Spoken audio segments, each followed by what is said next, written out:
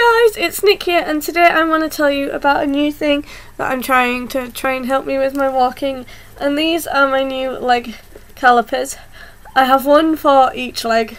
This is the one that goes on the left leg, and I'm only going to show you one because you only really need to see one of them. So I usually wear AFO splints, which I've done a video about before about why I don't really like them. I can't put my splints on myself, but I've had calipers before and I know that I can. So we are trying some calipers to also help me on the days when there's nobody around to help me put my splints on.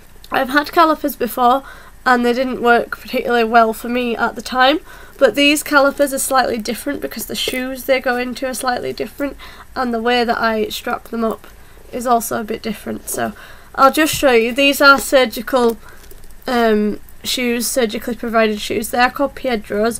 I'm not sponsored by Piedros to tell you about these. These are the boots that the hospital provided me with.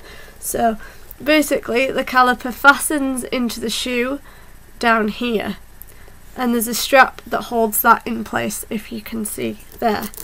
And then I will obviously put my foot in the shoe, and then this bit goes up the side of my leg, as I'm sure you can imagine. This metal bit goes up the side of my leg. My old calipers had one on each side.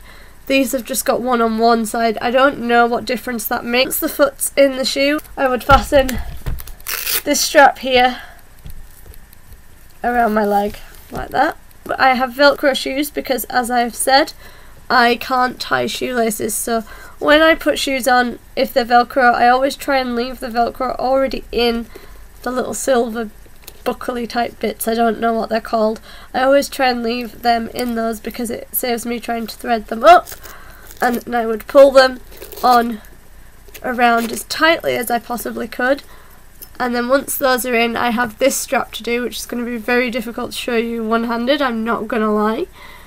So this strap goes around the back of the shoe and then fastens into this little buckle here, which I'm probably not going to be able to do one-handed, but there's a little buckle here, and then I would fasten it up again as tightly as I could, and then it would be done, and that would be my shoes on. Once I've done this for the other leg, I'm ready to go. They are new, so I've only worn them a few times, and I am only wearing them for shorter sessions at the moment to see how I'm going to bed them in, but they already feel a lot more comfier than my last pair, which had different shoes. They didn't have this strap on that goes around the back, so I'm hoping that might give me the extra bit of support, because the main problem with my last calipers was that they blistered. I will keep you posted on how I get on with them and whether or not I like them and if we need any other adjustments. And thank you for watching this video, and I will see you again soon. Bye!